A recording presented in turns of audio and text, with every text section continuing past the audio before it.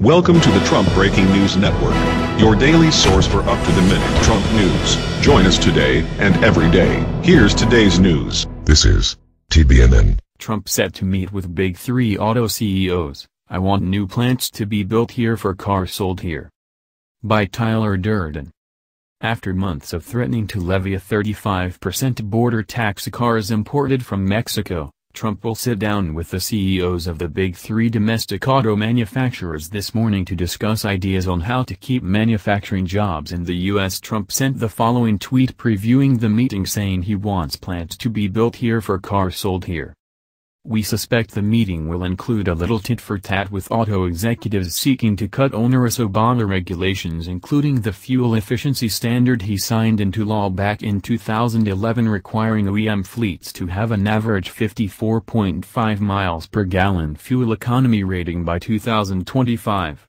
Per a statement from Sean Spicer, the White House will be looking for any and all ideas from the big three CEOs on how to keep jobs in the U.S. per Reuters. It will be the first time the CEOs of the big three automakers meet jointly with the U.S. president since a July 2011 session with then-President Barack Obama to tout a deal to nearly double fuel efficiency standards to 54.5 miles per gallon by 2025. Fiat Chrysler is the Italian-American parent of the former Michigan-based Chrysler. White House spokesman Sean Spicer on Monday said Trump looks forward to hearing their ideas about how we can work together to bring more jobs back to this industry.